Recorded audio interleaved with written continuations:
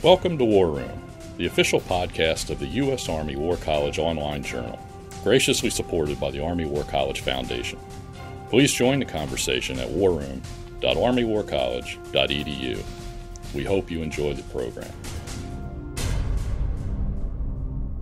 Make sure not to miss a single podcast and subscribe to A Better Peace, the War Room podcast, at iTunes, Google Play, or your favorite subscription service.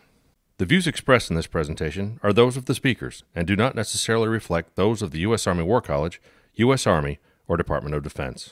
Welcome to A Better Peace, the War Room podcast. I'm Ron Granieri, Professor of History at the Department of National Security and Strategy at the U.S. Army War College and podcast editor of the War Room.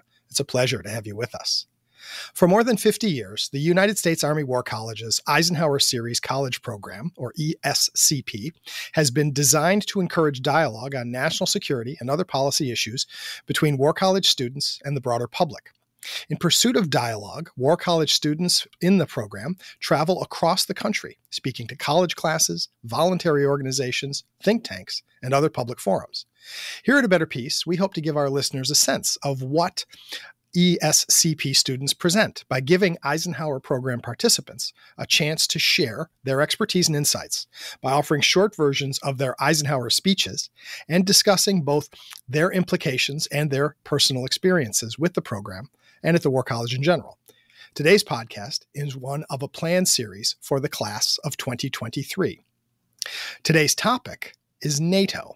Hailed as perhaps the most successful and longest-lasting military alliance in history, NATO has endured thanks to a high level of trust and cooperation between the United States and more than 24 European and North American partners. Yet even the most successful alliance of democracies will go through periods of controversy, discord being one of the things that makes democracy unique. As NATO faces its greatest test today, with a major war on its doorstep in Ukraine, we welcome two members of the class of 2023 to offer a partner's perspective on the alliance, one from Canada and one from Norway. Colonel Steinar Dahl has 30 years of service in the Norwegian Armed Forces. He has served at every level, from rifleman to joint staff. He has multiple deployments to Afghanistan and Iraq and served as the Deputy Chief of Staff of Strategy, Plans, and Policy for the Norwegian Army before coming to the Army War College this past summer. Born in Montreal, Colonel Eric Landry joined the Canadian Armed Forces in 1994 as an officer in the Armor Branch. He led Army personnel from a reconnaissance troop of 20 soldiers to a mechanized brigade of 4,200 soldiers on international missions to Bosnia, twice to Afghanistan, and in the Middle East. He has also conducted domestic operations from sovereignty patrols in the Arctic to flood relief in southern Quebec. He holds an MBA and a Master's in Defense Studies, in addition to his studies here at the War College. He and his wife are the parents of 3 teenagers, which may, of course, be the most difficult leadership challenge he has faced. He enjoys running and loves fishing, downhill skiing, and obviously, because it's the law, ice hockey. So I also have to confess that Eric Landry is also a student in my particular seminar at the U.S. Army War College in the class of 2023, so he will not hold against me the number of Canadian jokes that I have made and will make in the course of this conversation. Anyway, welcome, Eric. Welcome, Steinar, to A Better Peace. Thank you, Ron. So I want to give you each a chance to offer a shortened version of the speech that you would normally give for the audiences that you've been in front of as a Eisenhower student. And we drew lots beforehand backstage, and Eric won, so he gets to go first. Eric, please. Thanks, Ron. You mentioned the controversy, and you might remember that in 2019, French President Emmanuel Macron actually described NATO as being brain dead. You go 3 years later, the war in Ukraine started, and then a lot of people's attitude changed. I was always convinced that NATO was relevant and that Canada was a big part of NATO. But I quickly realized that the war in Ukraine sparked a debate about every member's contribution and the reason why some countries might not be contributing their fair share. As a Canadian, my country has been a founding member of the alliance. I've always thought that Canada was not only contributing its fair share, but punching well above its weight. Like one of those 5'8" players in the NHL. The alliance measures contribution on various levels, but the main metric that people are familiar with is the 2% of the gross domestic product. So I looked at this because Canada was at the center of the critiques, because my country, although one of the largest economies in the world, is far from reaching that target. So what I'm going to talk to you about today is essentially why Canada is a useful member of NATO. I'm going to talk about this metric. I'm going to talk about the capabilities that Canada actually brings to NATO. And lastly, I'm going to talk about those critiques and why I think they're not really justified. So first, let's talk about the alliance. So founded in 1949, originally 12 members, grew now to 31, eventually 32 when Sweden joins. Every member brings something different to the alliance. I'm going to make another hockey reference, but just like on a hockey team, every member of the team has different level of skills. They don't practice the same way. They don't play the same way on the ice. They're not paid the same. However, they always aim to the same goal. They contribute to the same goal, to the level of their talent, to the level of their capabilities. So to measure a country's contribution in terms of input, to me, is a mistake, because when you're measuring inputs, so a percentage of GDP, you're not measuring an output or an outcome. So it's only a valid metric in the terms that it shows the government's willingness to impose a tax on its own people for their own protection. It's a measure of interest more than really an outcome. And for a country like Canada, where our economy is is based much on resources, natural resources, if the price of oil tanks, for example, and we maintain the same spendings on defense, then our percentage of GDP will increase. So it's an imperfect metric. It's useful for comparison. It's referred to most importantly, I think, because people can relate to it and people can understand it, but it's very imperfect. And I think we shouldn't use that sole metric to judge any country's contribution, because what does Canada bring to the fight? Well, we've participated in every major NATO mission. We fought and bled in Afghanistan along our U.S. partners more than most. We have a full battle group in Latvia now, part of the enhanced forward posture. We've committed to a brigade, which is coming up in 2025. We have over 3,000 troops on high alert in Canada, ready to deploy to any NATO mission. And we've actually increased our spending by 70% over the next 10 years. That's what the government committed on.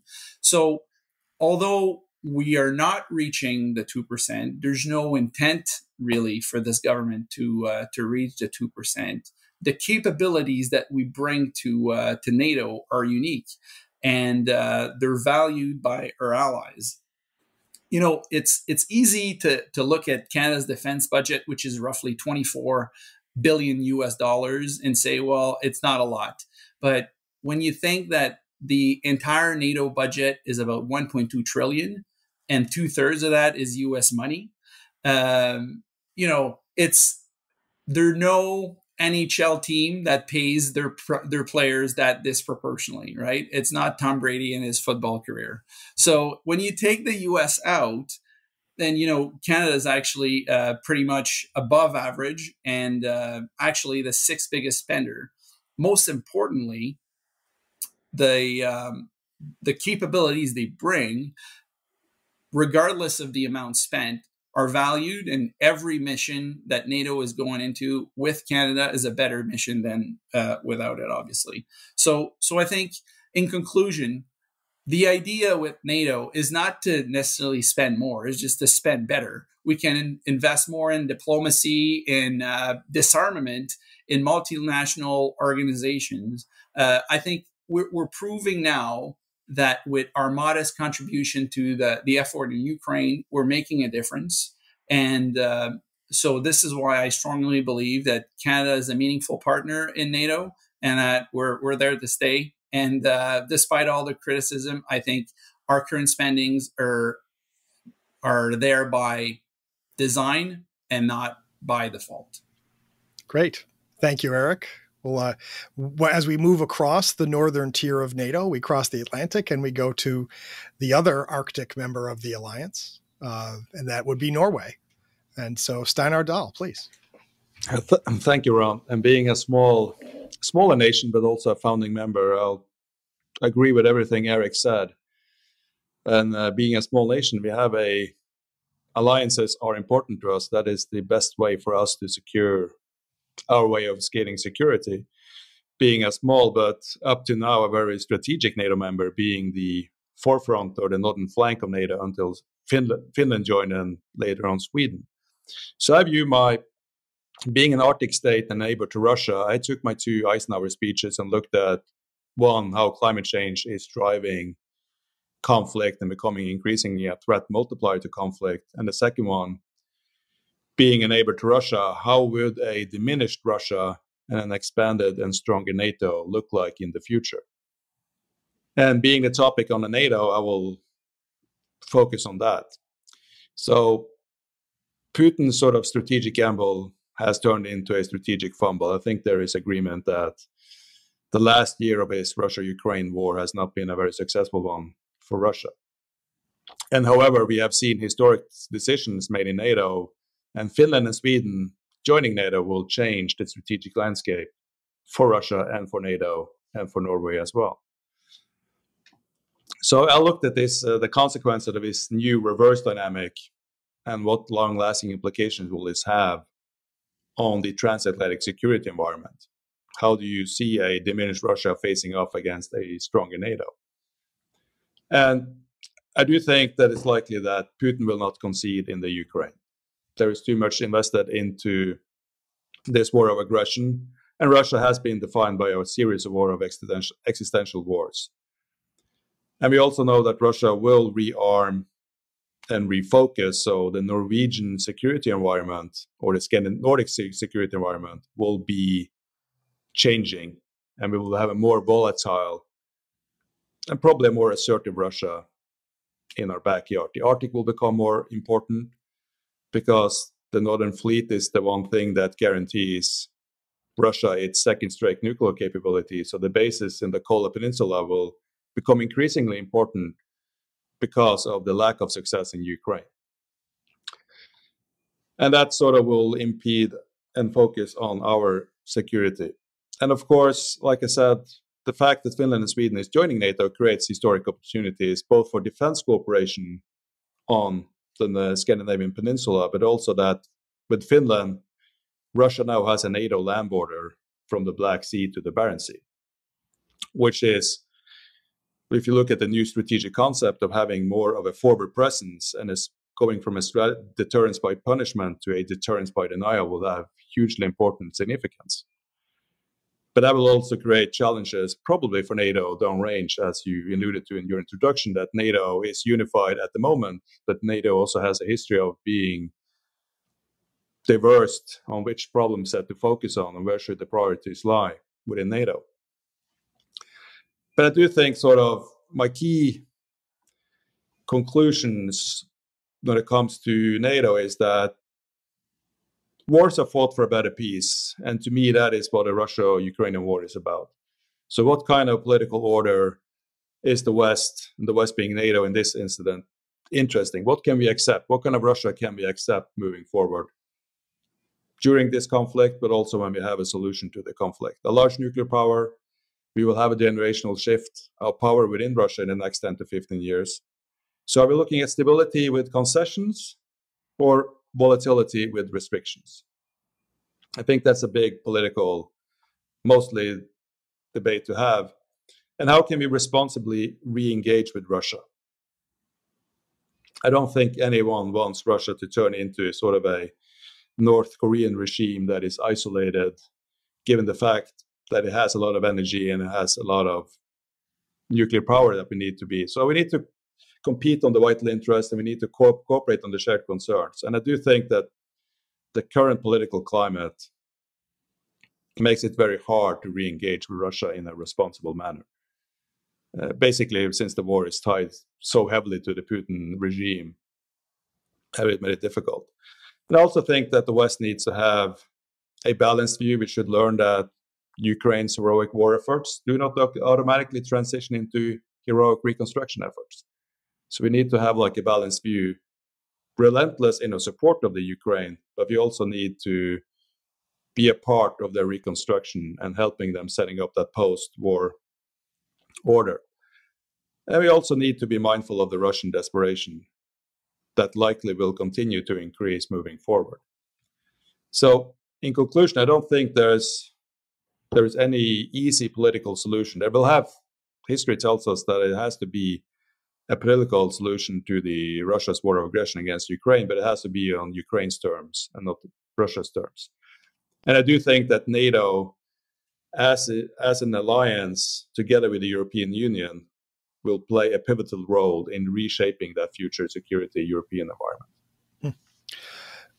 I thank you very much, Steinar, and thanks both of you for your perspectives on this. I mean, this larger question of the role that the alliance as an alliance should play. I think that, at the Army War College, right, we talk a lot about allies and partners, and we have this living example of NATO. So I have a couple of questions that I wanted to get your responses to, and the first one is, Eric, you referenced French President Macron's brain dead comments from 2019. And not only is he not the first person to say that NATO had lost its way, he's not the first French president to say something terrible about NATO.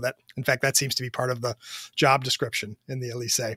But for both of you, before the coming of the war in Ukraine, what was your sense within your military and within your native, let's say, political cultures about the role of NATO? Was there a sense that NATO had a clear purpose? Was there a sense that NATO needed to make any major changes before the war in Ukraine? I'll start with you, Eric, and then I'll go to you, Steinar. So let's go back to the collapse of USSR. NATO was no longer facing an adversary coalition, and it could have been the end of NATO at that point, right? Right. In 2002, I don't know if you remember this, but we had the Russia-NATO Council, where Russia was actually invited to NATO meetings, and it was kind of a soft agreement that NATO was not to expand into the sphere of influence of Russia. But if you use a little bit of strategic empathy, which is something we've learned at the War College, and you put yourselves in Putin's shoes, well, what he's seen is the NATO border coming closer to his own border. He's seen former Soviet republics join NATO. So from his standpoint, there's a level of provocation that most Westerners don't buy. But I mean, I can understand his reasoning. So going back to the relevance of the alliance, I think NATO has been very agile, despite the fact that all decisions have to be taken unanimously, to kind of get out of Europe and look at different things they can do to bring a better world peace. Think about capacity building, for example. It was not a thing in the 80s where we're all stacked up in Germany ready to fight Russia. But in the past 2 decades, I think this is something we really developed within NATO. And the fact that we all operate with common operating procedures, and we can share equipment, we can communicate, we can share data, we can share intelligence. Those are all things that remain so relevant and very useful when you try to build capacity in another country. And as you know, starting in 2015, when we started the capacity building mission in Ukraine, we developed in that army a very strong NCO corps, the ability to improve their tactical sustainment, their mechanized skills. We created capabilities they didn't have before, like counter-explosive experts. All of these things changed Ukraine. And I think this is why Putin might have been surprised, because he faced a very different army than the one he saw when he just rolled over Crimea in 2014. Right. This is the kind of thing that NATO can do now, right? Mm-hmm. And the enhanced forward presence in Europe is one thing, but I think capability building has proven its value. And I think that's the way forward for NATO. I like that. Thank you, Eric. Steinar, what's your sense of the alliance's past, present, future? Well, I think the fact that Finland and Sweden has sort of abandoned their decades of principles of neutrality really speaks to the perceived value of NATO as an alliance. Mm-hmm. Since Norway and Iceland, we went with NATO back in the founding days, and Sweden and Denmark solved the same security problem with a completely different solutions for different purposes. And having worked closely with the Finns for the last 5 years, I do think that NATO as an alliance that has remained and sort of gone through a series of generational shifts in terms of problems also speaks value to the alliance's ability to grow. Mm-hmm. And like you alluded to, being a part of a democracy is that we debate, we discuss. We are not always in alignment, but we debate and we discuss, and we let the majority decide what direction. So even when NATO had from 2010, from the Madrid, when you sort of have the migration issue, and being a Norwegian, we always have never lost focus on that the northern flank and Russia's sort of nuclear capability is the main threat. NATO still perceived and was able to solve both missions. And I do think that the new strategic concept, the reorganization of NATO and making it more of a regional focus speaks value to the alliance's ability to grow and develop in concert with the security environment at the time. And what NATO did in Iraq and especially in Afghanistan speaks volume to the flexibility of the organization that basically was developed to sort of maintain peace and order at the European continent.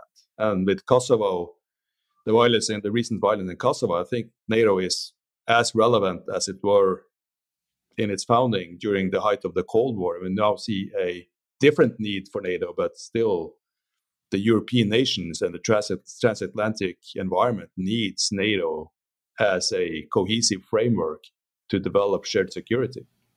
Right. And that's what I was thinking about listening to both of you, especially on the question of expansion, right? Is that when NATO expansion is viewed from the perspective of the Russians, as Eric said, right, it can seem to be a sort of centrally run encroachment. But the role of the individual member states, the role especially of smaller states who have their own national interest and can choose, as Poland has, as Sweden and Finland most recently have, can choose to join the alliance, right? That gives the alliance a special character, right? That it is not, the United States is the largest power in the alliance. But as you all know from your experiences, right, that doesn't mean that the United States gives orders to other NATO member states.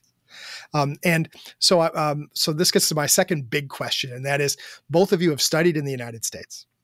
Both of you obviously have interacted with American units within NATO in your overseas deployments. How does interoperability and cooperation work in the alliance for an officer in the Norwegian Army, Steinar? Like, what has been your experience in working with Americans?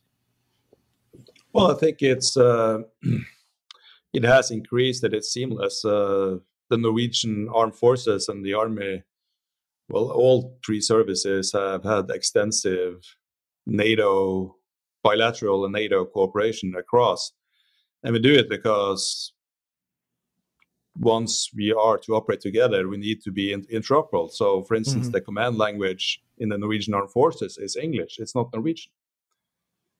So, but by issuing commands at the tactical formation in English, you are interoperable if you are attached to a Canadian unit, or you're working with a US unit, or you're working with a Polish or a German unit, which I think speaks to the value of having shared if you look at the differences in equipment, cultural values, and personalities, that you can take 5 or 7 NATO nations together, and the amount of time that those respective formation needs sort of to get mission ready is astonishing when you look at the differences between. So we highly value interoperability, and we look for integration with our allies and partners whenever we can and whenever we can. So that's why the first exercise in Finland has always had Norwegian participations, and we have worked extensively with our Nordic partners on NATO standards for the last 5 years, just to make sure that when the fight comes, we are able and willing to operate together. Interesting. And so NATO provided a framework that you could use to prepare for this cooperation, or the NATO habits of behavior within NATO helped provide a framework for that with the Finns. Yeah, the Finns. I mean, you agree on the same standards, and I think that NATO standards are good, and it allows more flexibility. And then if you all were to use US standard, because then there are some nations that will not use US standards, but they will be more than happy to use NATO standards. Right. Sure. So that provides flexibility, and I think interoperability requires that you have procedures and standards that are in alignment. And I think NATO, as a defense alliance, is the best tool or vector for achieving that interoperability. Right. Well, and Eric, when we talk about close relationships, people joke about the United States and Great Britain, that the special relationship, two peoples separated by a common language. I don't know what snarky comment I'd come up with to describe the sibling relationship between the United States and Canada, but let's just say we know each other very well. But what's it like to be a Canadian officer within NATO, dealing with the United States, dealing with these questions of interoperability? Yeah, so Pierre Elliott Trudeau, the father of our current prime minister, said in the 80s that the relationship between Canada and the US is like a mouse that sleeps next to an elephant. The elephant could be like super nice, but when it moves, the mouse will kind of feel it, right? And, coming back to what Steinar said about interoperability being that's the name of the game, right? And common operating language is also very important. I think we've discussed about this. So my squadron in Afghanistan operated only in French on the radio, and we were operating in an area that was under U.S. control. It was a U.S. company. So the company commander, the U.S. company commander, had this poor PFC sit down all day listening to French radio. And in case at one point I would say, "Hey, Doug Company, I need to talk to you." And then this poor guy, I don't know, he's probably still bleeding from his ears from that tour. But I mean, we made it work. The language, we always adapt. Most of the senior people in the Canadian Army are bilingual. Sure. But just like Steinar, at the very tactical level, we work in our own language. I think that the challenge will be, because the U.S. invests so much in modernization and technology, if you outpace your allies, then you make some minor allies become irrelevant. And I'll give you a few good examples. So I sent one of my battalions to JRTC, the Joint Training Center in Fort Polk. Our guns could not talk to American guns because we were still analog, and the American guns were fully digitalized. Same thing for some of the communication suites where, if the US comm suite is so advanced that we can't keep up, then we can talk to each other. It's not like back in the 80s where everybody was just on VHF, right? Yeah. So a very potent solution that the US has found is the SFABs. Forgive me for not remembering what the acronym stands for. Security Forces Assistance Brigade seems right. That sounds right to me too. And So they had a small team that was attached to my Canadian battalion that allowed us to direct fire, direct aviation assets, get resupplied and get the full suite of integration by having only a few teams. I want to say there are fewer than 5 or 10 people. They're attached to a full Canadian battalion, and they enabled that interoperability. Those forces were designed to help like partner nations, not necessarily allies. But I think it was very agile from the U.S. Army to use this asset to enable interoperability within NATO. And I think it's been working very well because we have the tactics, the procedures, we understand each other's orders and this and that. But the pace of technology has to be steady. And again, to avoid outpacing your allies, I think the U.S. needs to keep finding these new solutions, innovative solutions, to make sure that they don't leave anybody behind. Excellent point. Steinar, you wanted to add something to that? Yeah, I also think that like allies and partners can also challenge each other. So whenever we do something, we always try to invite US Army or Europe, more for Europe or the 2MEF that we have extension relationship with. And by operating together, finding those friction points, seeking integration and sort of sharing it, but we can actually grow. So I think, at least from my experience, we have been able to learn a lot from US Army Europe and 2nd MEF. But we have also been able to contribute a lot because in a small army, you focus on quality over quantity. So lethality is always at the forefront. So I do think that, like Eric's, like having those small teams and being willing and able to invest in each other on more than technology also speaks volume to pushing the alliance forward as a one cohesive organism of allies and partners. Right. Well, and sadly, we are approaching the end of this conversation. But Steinar, since you mentioned going forward, I want to ask you both a final question on the future, and that is, what does NATO's world role look like after the war in Ukraine? Assuming that the war does, as Steinar says, right, eventually it will end. Eventually, NATO will have to figure out how to deal with Russia. But there's also lurking in the background the question of where does NATO fit within the American perspective on China as the pacing threat of the future? How does this look from the perspective of your national NATO contribution? And I say this, of course, and I'll give you all the out, right, that I don't expect you to be speaking on behalf of the official position of your governments. But I'd like to know how it feels from a NATO partner perspective to think about the future relationship within the alliance and its global role. So, Eric, I'm going to go to you first. So I'm going to give you a War College answer, Ron. It depends. All right, you get a gold star, Colonel. All right, there we go. Moving forward. How the war ends in Ukraine will, I think, dictate how NATO reacts to the aftermath. My personal preference would be to resume the capability building mission in Ukraine, because a lot of Canadians are very proud of what they've done in Ukraine between 2015 and 2021. And I think we did a lot of great things in that country for that country, and enabling them to be a partner of choice, even if they remain outside of NATO.